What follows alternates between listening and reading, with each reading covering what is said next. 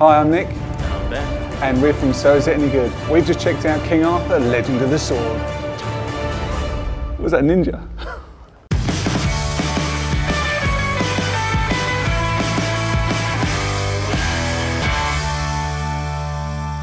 You felt it, didn't you? The power. So it's got wizards, it's got monsters, it's got kings, it's got Cockney knights. It's got everything you expect. But the big question is, so is it any good? Yeah, I mean that's not a yeah, it's good. That's a yeah, nah. Teased me there. There didn't seem to be enough like meaty scenes in this film. There was just like a collection of moments that made up the 2 and a bit hours, which left me a little disappointed. Tough. Sorry, I mean, look, Guy. It's hard. Sorry, I can agree with pretty much everything Ben said, but I'd still give it a yes because I enjoyed it. It was, yeah, lots of action and things like that, but it also, it did lack in places too. There was a Guy Ritchie feel, but it felt like someone imitating Guy Ritchie. It felt like it had his sort of hallmarks. He just thought, right, I've got to throw those in to make it Guy Ritchie film. The rest is kind of just Lord of the Rings. But it was still good fun. I enjoyed it. I thought the special effects were pretty good. Massive elephants tearing up the screen, coming right at you. The opening sequence in this film really just brings it. Like that's probably, in terms of escalation, like that's probably as big as it gets. And then it kind of gets a bit smaller after that. Yeah, it's a fair point. Because you've gotten a taste of that, you're like, oh yeah, when's he going to bring it up here? But like you say, kind of keeps it at that level. I wasn't controlling it. It was controlling me.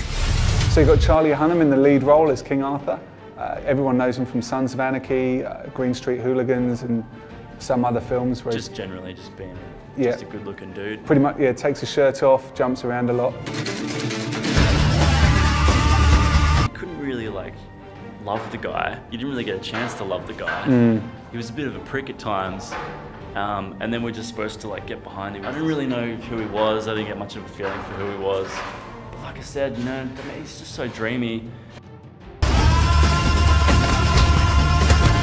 So as for the rest of the cast, they're all pretty good. They all have their own certain set of skills. One's an archer, one's really good with swords, one just has a kid and is a Cockney.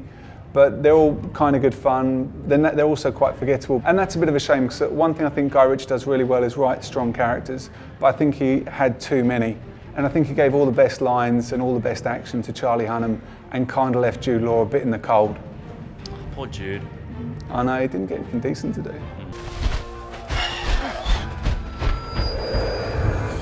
So what do you think of the score? Yeah, so this is the one redeeming feature for me. Like, I actually think the score was pretty badass.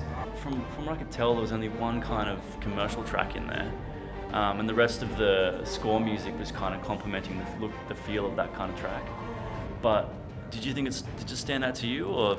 I thought it was good, but it wasn't as memorable as the other Guy Ritchie films. When you walk away and I can hear almost any one of those songs from his movies, and you're like, oh yeah, I know what film that's from.